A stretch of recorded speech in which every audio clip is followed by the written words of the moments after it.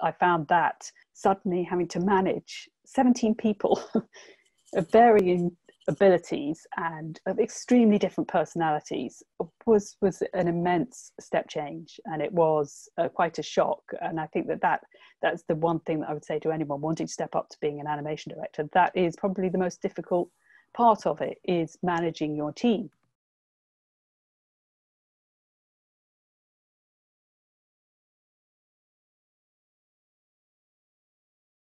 Thank you for joining us for Ruth Ducker Directing Your Animation Career, which is presented by ScreenSkills Animation Skills Fund. So right, Ruth, down to your career. This is your life for Ruth Ducker. Da, da, da. Do I get a red book at the end? I'll work on it. So let's start at the very beginning. I'm really interested in the fact that you got into animation. You were a painter originally, so could you talk a bit about how you went from having a sort of fine art practice into animation, what it was that inspired you, and how you made that move between the different fields? Okay, yes, my journey wasn't a direct journey to animation, but I've discovered actually that it's not that unusual. I do know quite a few people who have taken a course via fine art into animation and into filmmaking, so it isn't a million miles away. But initially, I wanted to be a painter from quite an early age, probably about 12 or so. And it was my burning ambition to do this. I went to college, I went to do an art foundation when I was 18, and then dropped out of college and decided to have a family very young, which happens sometimes. So I found myself at 22 with 2 children, and this actually fitted in quite well with painting. I could be a stay-at-home mom and still make work, and so I did, and I continued like this for about 10 years, and I actually enjoyed quite a bit of success. I mean, some success, not a massive success. Obviously, I wasn't making millions, but I was making enough to survive, so that was good. But after 10 years of this, I realized surviving was not quite good enough, and I wanted to go on holiday. That would have been nice. I think the kids would have wanted to go on holiday. I thought, oh, it'd be nice to have a mortgage, all those kind of grown-up things that you can't necessarily achieve if you're working as an artist, as a painter. I mean, some people do, and that's amazing, but that's quite rare. So my brother happened to be working in visual effects, and he pestered me and said, look, go back to college, do a course, and move into TV. He suggested I went to do the LAS course at Central St Martin's, which I believe is still going and is now a master's course. At the time, it was just a postgraduate certificate, which meant it was very practical. You didn't have to write a dissertation. You just learnt the basic, fundamental basics of animation, bouncy ball, run cycles, etc. And I did that for 6 months, and then started in my animation career. So that was how I made the change. I hadn't woken up one morning thought I'm going to do this. It was being nudged by my brother, who was in the industry. So that was the beginning of my journey into animation. And was it through him that you were able to find your first role in the industry? How did you sort of land that first job once you'd done the course? The coveted first job? No. He'd moved over to the States by the time I finished the course, and so I couldn't rely on nepotism, unfortunately. And I have to admit, I was very naive, and I did expect to walk out of college and walk straight into a job.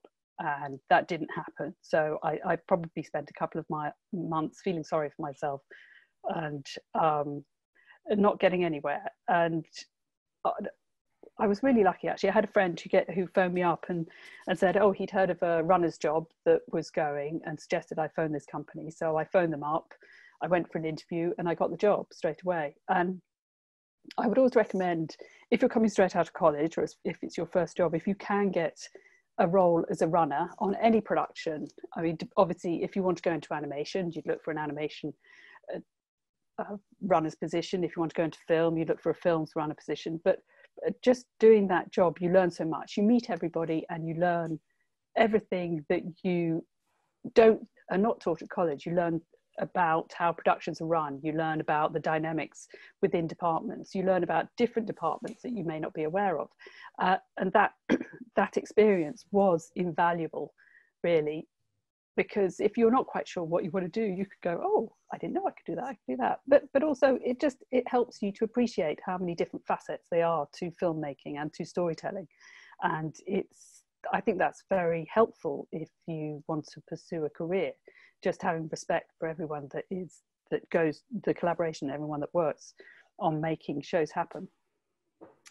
And being a runner is quite easy. All you have to do is make sure you work hard and you do what you're asked and are friendly. And so that was a good job. Very badly paid, but still a good job. And then from being a runner, I know you've done a few different roles, from previs, layout, and then, how did you sort of move around into the different roles, different productions?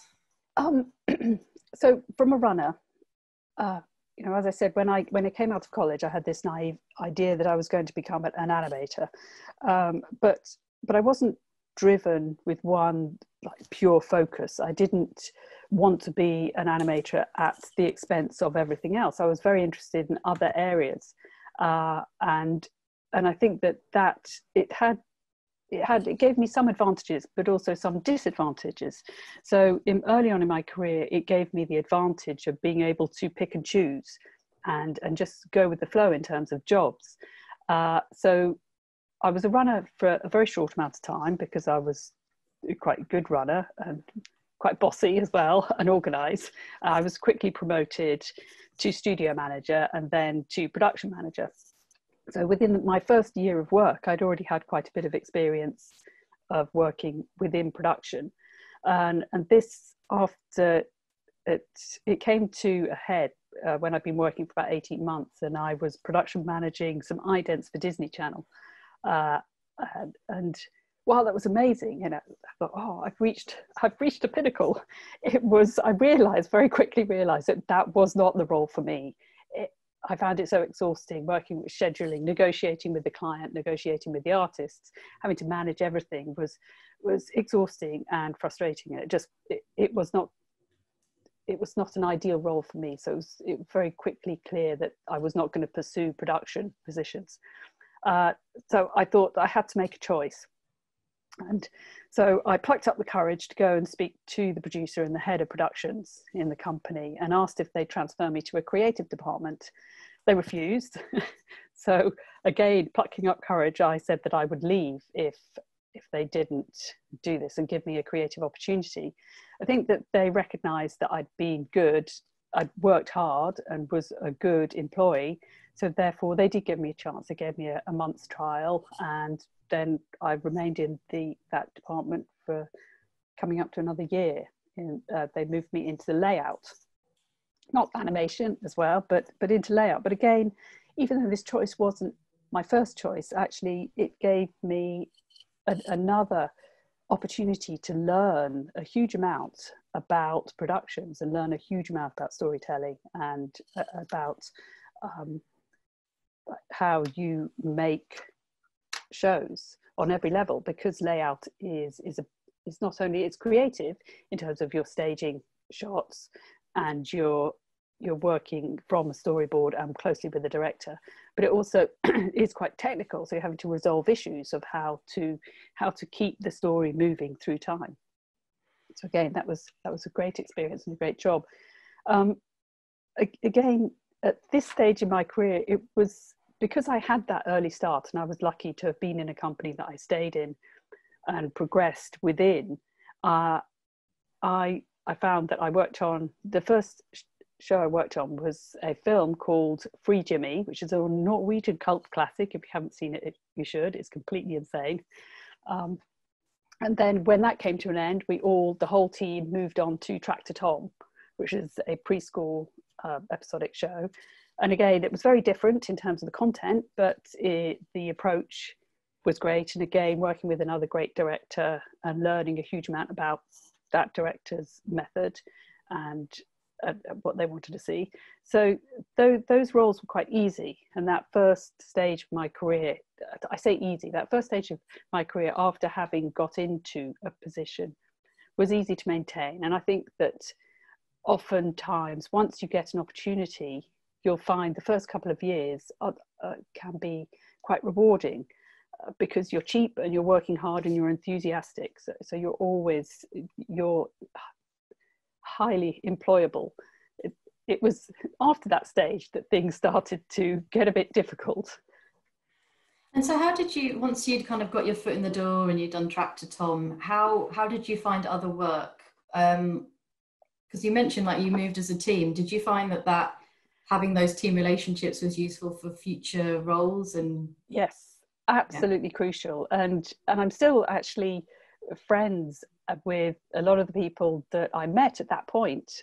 We're still quite close, and we still tell each other about work. Obviously, we split up and gone in quite different directions over the last 20 years, but it's still, we've been very supportive. So if you are entering a career, the people that you meet and the people that you're with are so important, and it's really important to foster these relationships and maintain them, because they will be the people that you grow with and that start to find work and that start to recommend you, especially if you get on with people. But also you can learn so much from the people that you're surrounded by. They can fill in gaps in your knowledge and you can help fill in gaps in their knowledge. But I think also on top of that, it's not just the work, it's also the things that you're interested in. So the things that you're interested in the outside world, which enrich your voice and help you to give something to the role. So you might talk about films, you might talk about stories you like, you might talk about something else entirely. But it's really, those relationships are really important and really key to helping keep your feet on the ground, helping keep you sane when you're going sane, but also just helping you move through your career. And what would you be your tips for freelancers, people that are looking to get into freelance, and how you kind of, other than the networking, how you kind of maintain a career over time, how you keep moving from production to production? Yes, so freelancing, honestly, to begin with, I hated it, and I really wanted to secure that coveted full-time job. Obviously, the first 4 years of my career, I managed to have PAYE jobs, which was amazing. But as soon as I was forced into freelance, it suddenly became this big, terrifying thing. Not only have you got to do all your own admin and paperwork and accounts, you have to also do the job search, and sometimes you might have a job that only lasts a couple of weeks. So you're constantly in this process of looking for work, working and doing all the other bits that go with being freelance.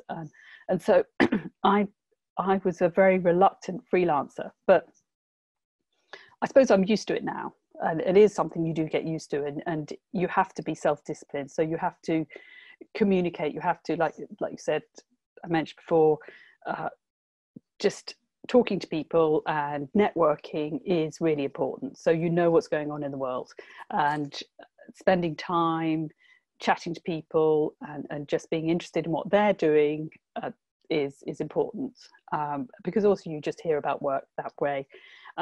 Looking on the internet is very important, because a lot of big companies post work and just pestering people, and that again is a difficult thing, because you'll have many rejections. And actually, I was just recalling with a friend earlier on in the week how once I sent out something like 100 show reels and I didn't get a single reply. Those things can be quite demoralizing. You could just think, everyone hates me, I'm never going to make it. But you just have to persevere and not take it personally. So if you're freelancing, just keep on trying, keep on pushing. And if you get knocked back, stand up again. It's not personal. If someone rejects you, it just is life. Another thing also with the freelancing, I think, to keep in mind is being versatile. So while everyone wants to do the big blockbuster film or the cool game, everyone wants to work on those high profile jobs, you can't always get that. And being prepared to do things that are maybe slightly less romantic and just pay the bills. Again, that is something that I found helped me stay employed. For some people, they don't have to do that. For some people, they are in the right place at the right time, and they have the right skills, and they go from strength to strength. But that isn't the only way. There are other ways, and so it's not a right way or a wrong way. It's just, if you can do many different things, do be prepared to be versatile, because it will keep you fed. Can we just talk about preschool content, because you've worked on quite a lot of different series over the time from Tractor Tom onwards. Was this intentional, or did you find that once you kind of did one preschool series, it was a sort of natural flow to move into others? Oh, yes. Was this your dream's desire, to be a preschool specialist? No, no, it wasn't. It wasn't. I hate to have to say that it wasn't. I should say, oh, I love it. It's great. It's my bread and butter. No, as you said, I having done Tractor Tom, having that on my show reel, I then actually went on to work on Captain Scarlet and Hitchhiker's Guide to the Galaxy and Peter and the Wolf. And so they're not preschool shows, they're adult content. But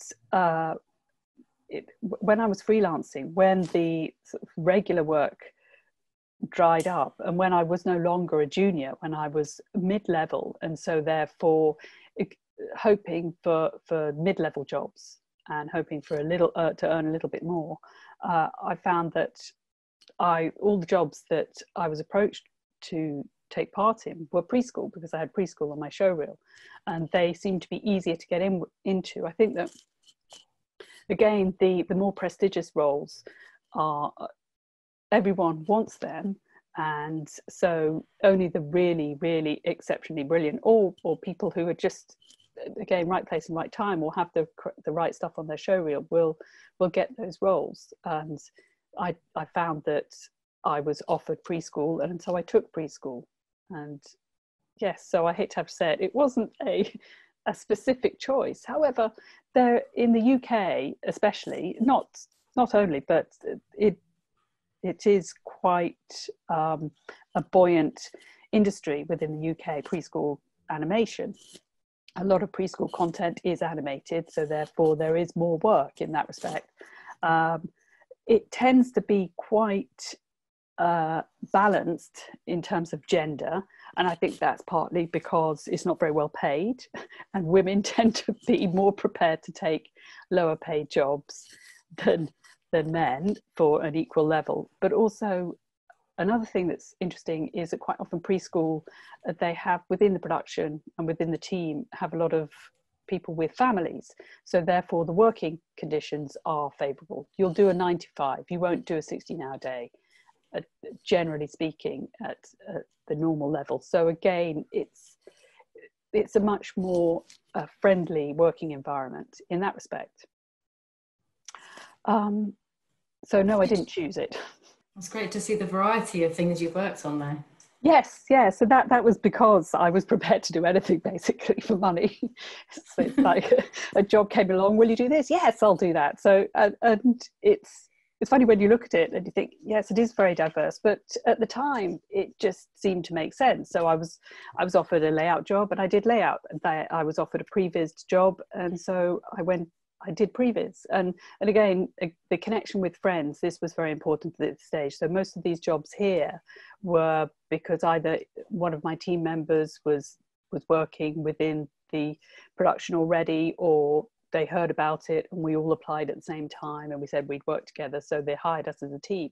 And that was, so all of those jobs there were a consequence of having friends that helped each other out early on, and also as a consequence of being prepared to try something new and being happy to take a job that was perhaps considered slightly lesser than the coveted animator's job, and so that's while, you know, at the time it didn't seem that romantic. Actually, looking back on it, I learned a huge amount, and I think it's been really helpful in my career later on.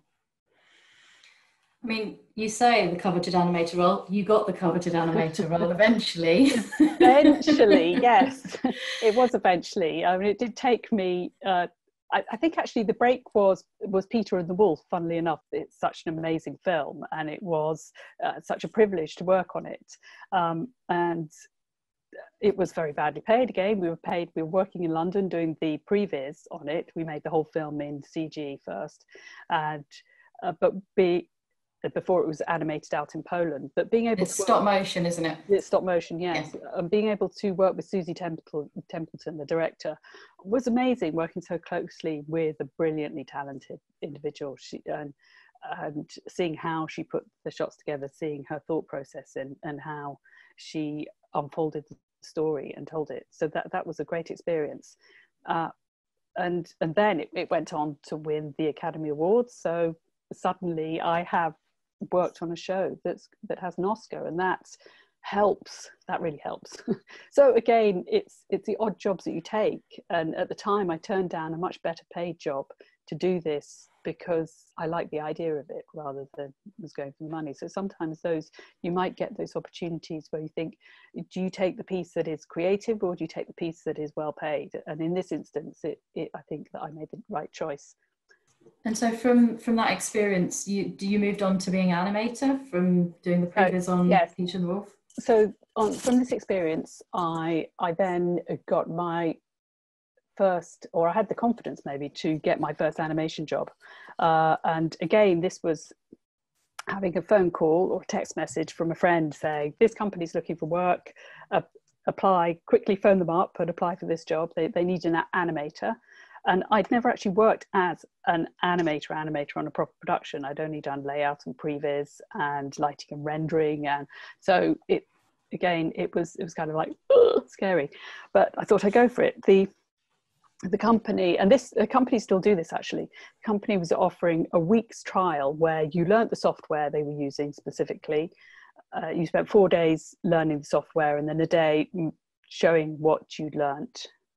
And making like run cycles, walk cycles, and a little featurette or some work to show that you could perform, to show acting.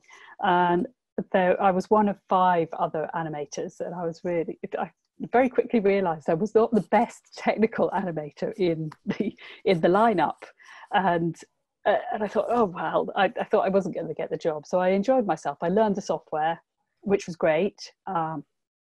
To do for free, obviously, and then at the end I just made a silly little short film using the characters that were part of the show, and because my animating wasn't very good, I thought I have to disguise this. So I made cut scenes, and I put together this little story that ended up with one of the characters' heads exploding. And I thought that by making people laugh and having a sequence rather than one shot, it would disguise my weak animation. Anyway, I was most surprised to find that I got the job, which was great. But it was also, I kind of felt embarrassed because I thought, oh no, I'm not the best animator and they've chosen me. I've hoodwinked them. But it was, again, a valuable lesson in learning that to be resourceful and learning to recognize your weaknesses and maybe play to them or find ways of getting around them. So that was my first animation job. It was on The Secret Show. It was brilliant. I worked with such talented animators, and I would say that was when I learned to animate, working on that. Before that, and at college, my animation was, I hadn't spent enough time doing it to really have achieved any level of animation, but it was on The Secret Show that I did learn animating, and it was most enjoyable. And so from there you worked at Spider Eye in Cornwall, didn't you, on, was it Jungle Junction you worked on as an animator? Yes. And then you were able to step up to animation director from that position. How did you make that transition? Because that's quite a different role. It is quite a different role, but it is also in direct line. So it is a big step, but it's not a very diverse step. By the time I worked on Jungle Junction, I had worked on several other, after the Secret Show, I've worked on several other shows. I'd worked in doing background art for a TV show. I'd also worked on a couple of other long form animation shows, preschool shows. So I did have quite a bit of experience in animating by the time I came to work on Jungle Junction on series 1. And again, it was great fun, worked on the first series, but I had been doing it long enough to realize that I was, as I said, I was not the best animator. I was never going to work for Pixar. I was always going to be in this loop of being okay, but not brilliant. My performance, I'm good at performance, but I'm not very good at the technicalities of animation. So, and I'm good technically, and I'm good at finding creative solutions as well. And so I realized that I needed to play to these strengths. I needed to not focus too much on just animation because it wasn't my strength. So it came to the end of the first series, and I thought, again, one of those moments where I have to take courage or I'm going to be just vanishing down the plug hole. So I approached the producer and asked her if they did a second series, if she would take me on as animation director. And to sweeten the deal, I said that I would set up an animation library, which meant that there was greater consistency across all the shots and all the animators of character and of style. And also it would mean that the animators wouldn't have to waste time doing standard animation. They could focus on more complex scenes. So it would mean that you could produce higher footage and also better work across the board as a standard. She I think was quite surprised when I asked her, but 9 months later I had the job. So that was great. It was a great moment for taking courage and just saying, yeah, I want this, and standing up and making your own change, and also owning the things, recognizing your strengths and recognizing your weaknesses, and pushing your strengths. Do you think that coming to her with a proposal of how you could sort of improve the system was a sweetener? Do you think that really helped seal the deal, or do you think you would have got it anyway? I think that sealed the deal. I think it did help. I think that any producer wants to know that you can have a higher standard of consistent work. Any producer wants to know that you're going to be able to produce more work in a short amount of time. So I think that maybe my experience of having worked in production very briefly way back in the day had helped me understand that this is something that producers are focused on, and if you can give them that carrot, then they're going to go, yeah, I don't care what else you do as long as you do that. So I think it did help for sure. And how did you find managing a team of animators in that position, and what sort of advice would you give to people who want to be animators, and how you work with an animation director? Okay, so if you want to be an animator and that's what you love, go for it and pursue it. If you want to be an animation director, you don't actually have to be the best animator. You just need to understand animation, and you need to understand character, and you need to understand storytelling. So what they're not mutually exclusive. You can be both, or you can be one, or you can be the other. I think animation direction is different in that the one thing that you need to have that you don't have to have as an animator is people skills. And that is probably something that is the most difficult part of stepping up. I think I found that suddenly having to manage 17 people of varying abilities and of extremely different personalities was an immense step change, and it was quite a shock. And I think that's the one thing that I would say to anyone wanting to step up to being an animation director. That is probably the most difficult part of it, is managing your team. You have to be able to support and encourage the people who are struggling or who have fragile egos. You have to keep under control the ones who have massive egos. You have to resolve conflict. You have to be able to push people to achieve what they're capable of achieving within usually not enough time. And you also have to please the directors. You have to make sure that you're satisfying their requirements for the show, and also make sure that you're on time, you're pleasing the production. So again, it was a big step change going from animator to animation director. And that's what I would say to anyone. If you do want to do it, great, go for it. But it's not just a bigger and better animation job. It's a whole different thing. And do you think then that being an animation director set you up well for being a series director? I would say yes. I would say the step to series directing was not as big.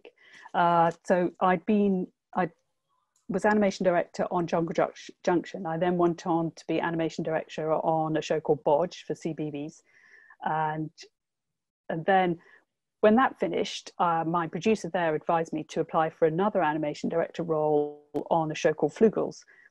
So I applied for this, and they didn't offer me the animation director role. They offered me the series director role, which was quite surprising. I was like, oh my goodness. And so I was quite terrified, thinking, oh no, it's another big step. But actually, when I arrived and started doing the job, it was very similar to the animation director role. I just had less responsibility for the animation team specifically, but I had a similar sort of responsibility for everybody. So the same method really applied to everybody.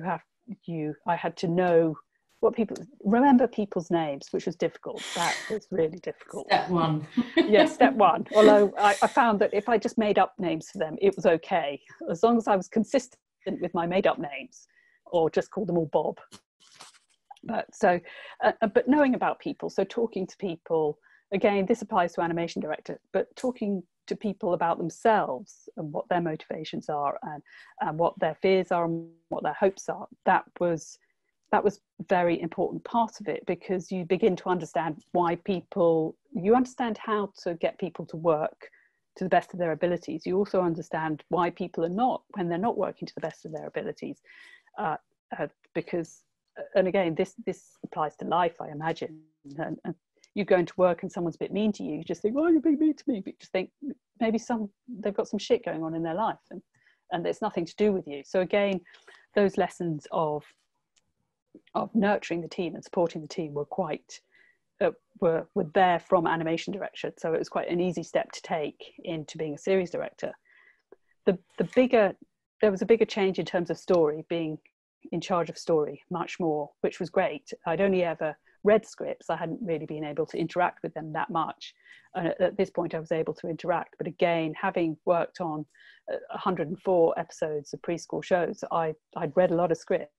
So I knew, I felt comfortable interacting with scripts. And then on Flugels, there were live action with CG characters, with animated characters. So live action, I'd never done any live action before, and that was a new experience. But again, as with animation, it is just storytelling. The difference is, with animation you have absolute control, and with live action you quite often have no control. Being able to appreciate that it's nice to be able to do both, actually. Yeah. Someone's asked in the chat just for you to clarify what the difference is between an animation director and a director. So can you just outline that for people watching? Okay, so to clarify that, it depends on the production you're working on, because in some productions you will be called an animation director if you're a director and the show is animation. In other companies you will be called an animation director if you're just in charge of the team of animators and you're just directing performance. So another title for animation director is performance director. In yet another environment, an animation director, you might be directing the story team and the animation team. So it does vary. It's a bit like episodic director and director. The name, the title is quite broad and can cover a number of different things. It really does depend on the specifics of the role that you're working under. Thank you. And then, as your role as a director, when you're working with a team, so you're obviously working, as you sort of said, across, so you're looking at pre-production with the story team, and you're looking with the animators, and then you're involved in post as well. Could you talk a little bit about what you're looking for, or how you sort of manage those people in the different departments? Okay, this is a difficult question. I would say that the thing that the thing that is most important is to understand that animation and filmmaking is collaborative. Every single person within the team has a part to play, and every single person is important in their contribution. And so therefore, you need to value each person. I would always approach it on an individual basis. So I just try and treat people individually, and you know, every day I would go and talk to people, find out about them, and just, yes, treat them like individuals, but also then encourage them to be part of the team as well, reminding everybody that we're in it together, but we are still individuals. I'd also try and organise team social events, which again are quite important as part of team building. So it mustn't all be work. It's good to have play. I have to admit, though, I did notice a difference between animation director, with being the animation director, because I wasn't the top of the pile. I was able to devolve responsibility a little bit, and I could go out and socialize much more with my team. When I became series director, I did have to keep a slight distance, because if I was going to be the authority and having to crack the whip and having to actually discipline people in terms of this work is not good enough, I need to do you to do it again, I had to maintain some kind of distance. So actually I did, with being a series director, it is a slightly more distant role in terms of that. You're not going to be buddies with everybody. You have to be able to maintain an authority, because ultimately you're responsible for the final thing. And so therefore you need to be able to know when to be assertive and know when to be soft and gentle and nurturing. Is that the question? I can't remember what the question was again. No, that's a perfect answer, thank you. And I know you came at this career from from being advised by a relative, and here you are today as a successful series director.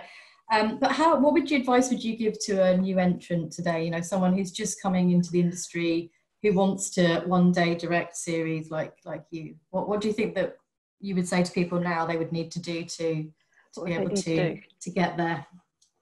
What would you need to do? Well, directing is a very individual thing, and it's so you'll hear one director saying, oh, you've got to do this, and another director saying, oh, you've got to do that, and it's something that you have to discover yourself. You have to discover your own voice. You have to discover the things that interest you, and the things that motivate you, and things that you want to say.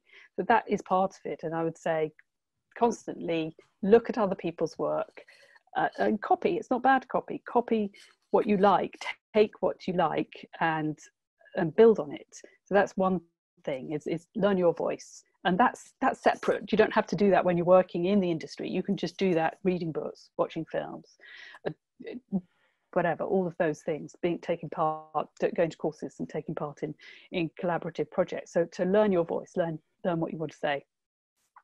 Another thing I would say, again, there is no singular route. You'll have people who come straight out of college, they've made a handful of short films, they continue to make short films, and then they find the opportunities that keep them directing. Again, that's another way. I would say that my journey was slightly more zigzag, and it was probably because I had not considered directing as my end game early on. It was something that I discovered. It was actually something that was suggested to me, rather than me going, oh, that is what I want to be. And I feel slightly guilty in that respect, because I think there's so many people who want to be a director and they're really driven to do that, and then they don't realise that opportunity. But I think maybe other people saw the capability in me more than I saw it in myself, and my journey was discovering that through going through so many different roles and different paths, thinking, well, I can do this, I enjoy this, but it's not the thing, and just keeping on moving. And then finally, when I did my first directing job, it was like, oh wow, this is what I've been waiting for all my life. Oh, something I can actually do. Okay. So again, what I say to people, if you're just coming out of college and it's what you want to do, you go for it. Don't lose sight of what you want to do, but don't be put off if it's not a straight line. So you can have something in the back of your mind and still pursue it and experience many other things as well. And it's none the less than if you do take a straight path. So just go for it. And do you find from the position you're in now, as a director, and are you encouraging people? Are you sort of taking people with you to different series? Yes, generally speaking, you'll get favorites, and you'll get people who you think, I can work with you, we get on well, we have the same sensibilities, I'll take you along with me. This tends to be editors and story artists that you'll find, and writers. So you will take people with you, but currently, actually, there's a lot of work in animation in the UK, so it's sometimes difficult to get the people that you want. But in terms of encouraging people, I also like to encourage new people coming into the industry. And I'm especially, I noticed a few women there. I'm especially interested in encouraging more women to come in and step up into higher creatives, more senior creative roles, because there just are not enough. And it's not that, and I think that it's to do with the stories. So to have diversity of stories, we need to have a diversity of storytellers, and that just is not quite balanced yet. So we need more, just more different voices, and that is something that I look to. So wherever possible, I will hire someone from a minority group. Obviously, my primary focus is to get the best person for the job, but within that, if it's a choice between two and one's from a minority, I will choose a minority, because I think I want to give you the opportunity.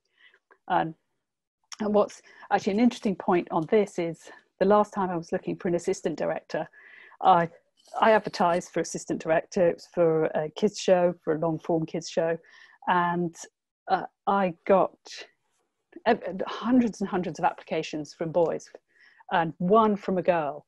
Of all the boys that applied, or the men that applied, probably about 80% of them did not have the required qualifications, but they still applied for the role. And of the one woman who applied, she was vastly overqualified. So of course hired her because she was the most qualified. But I was wondering, I was thinking, why don't I have not more women applying? Why do they not have confidence, the same confidence that the men have? And so I would say to the women here, yes, if you don't have any of the requirements that are part of a post for a job, don't apply. But if you have some of them, or half of them, or just over half of them, do apply, because you can guarantee that there will be other people applying with the same level of experience.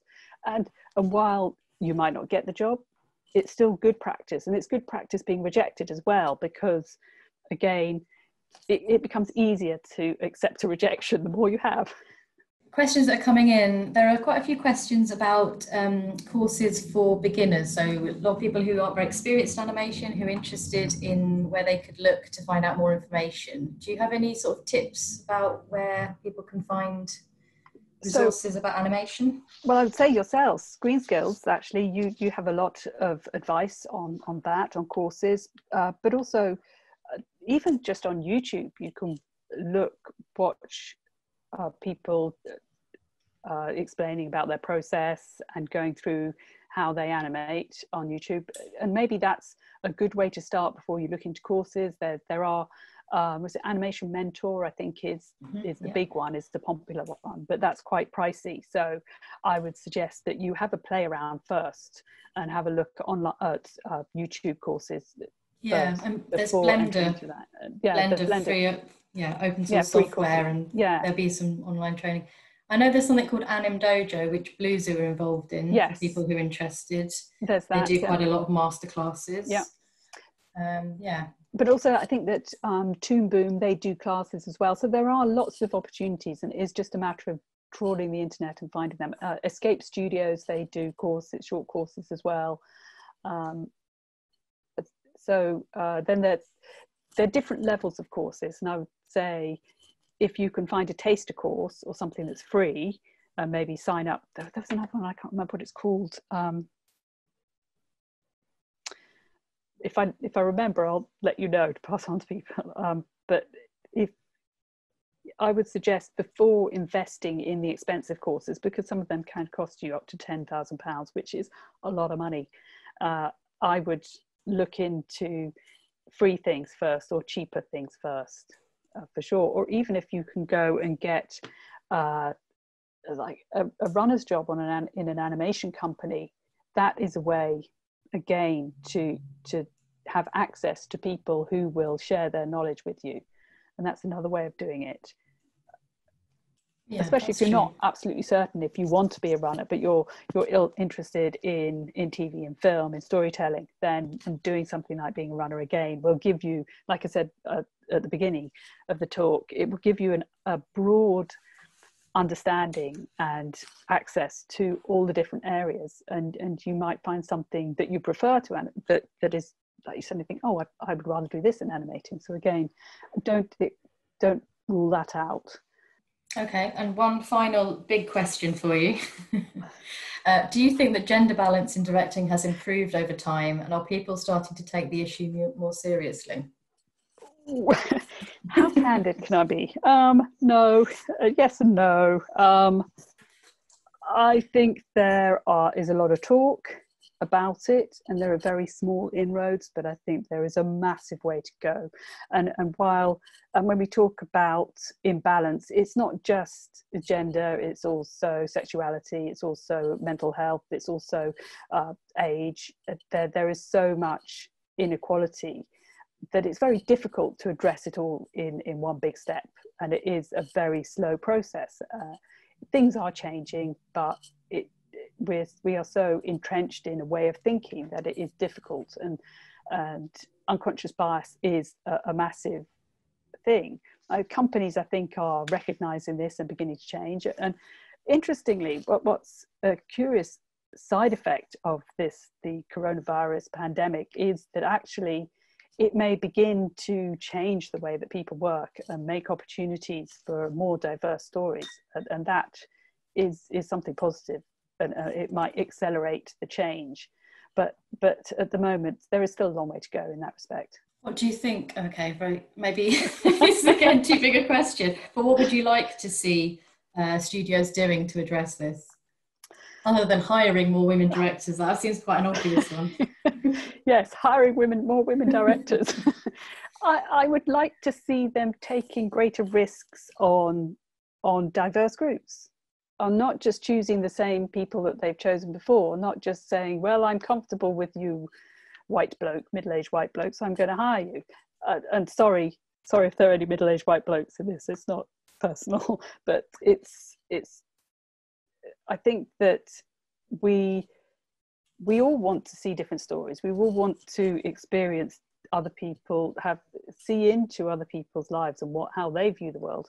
And in order to do this, we have to have more people telling those stories. So it is really, we are all enriched by that. Yeah, and I know BIFA does unconscious bias training, yes, which BIFA members and BAFTA members have to do, and we have it. I think there's courses running on our website at the moment. Yeah. But that's, yeah, I mean, probably people on this call don't need that enlightenment, but it's certainly, I've done it with people who at the end of it were like, wow, I never thought of these things. Yeah. And you're sort of sitting there going, well, I think most of us who are, from, women can kind of recognise these kind of unconscious biases. So I think it's quite an interesting one if you can do the BIFA unconscious bias training. Yeah, no, definitely. And I think that the younger generation are less entrenched in that way of thinking than the older generation. So there is that is positive, and that is a good thing. And I think that things will, as the younger ones come up, then things will change more rapidly. And I think that part of the problem, it's not just men discriminating against women, it is women discriminating against women as well. So it's not a simple thing, and it's not a simple solution. And the thing that I would say in that respect is, if you're working in an environment and you feel as if a woman is actually giving you an unreasonably hard time more than your colleagues, I would say that don't be hostile. Try and impress upon her that you're not a threat. Oftentimes they're senior women who've had to work really hard and fight prejudice themselves in order to achieve a senior role, and they're holding on to that for dear life, and that is, you need to recognize that and show that you're collaborative and not hostile towards it. So I think that it's our responsibility to each other as women to say, you know, we're in this together. Let's not fight amongst ourselves as well. So on that side. Great stuff. And then just finally to ask you, Ruth, what are you working on? What can we see that you've been working on recently? Where can we find you on the internet? I'm all over the internet. Possibly inappropriately so. I have to have a disclaimer on my Twitter because I do say things that it probably is 1 o'clock in the morning when I shouldn't be tweeting after a couple of ciders. Like, so you can Google me and I do come up on the first page a couple of times. So do follow me, find me. So what I'm working on at the moment, I'm currently just about to start on another preschool show, this time as supervising director, which is very nice because it's more hands-off, so I'm much more nurturing. I'm nurturing their up-and-coming director, who's a woman, and this is her stepping up from animation director. So again, it's good to have that responsibility to help her find her first steps into full directing. That starts at the end of May, and then I'm doing all my own stuff. I just doodly animate stuff the whole time. I'm also developing a show with a young writer, and just trying to fill out the BFI funding form, which is a nightmare. Yes, I'm just busy. I keep busy the whole time. I don't do relaxed very well, and that might be another advisory for being a director. I think you have to be hyperactive. That it helps because it's a constant movement, and if you sit back and relax and put your feet up, then someone else will probably pass you. But also take time to look after yourself and your mental well-being. Just say. Yeah, all nutshell, yes. Thank you so much, Ruth. That was brilliant. Thanks for sharing your journey with us. Thank you everyone for coming along. And again, thank you, Ruth. That was brilliant. That's okay. Thank you everyone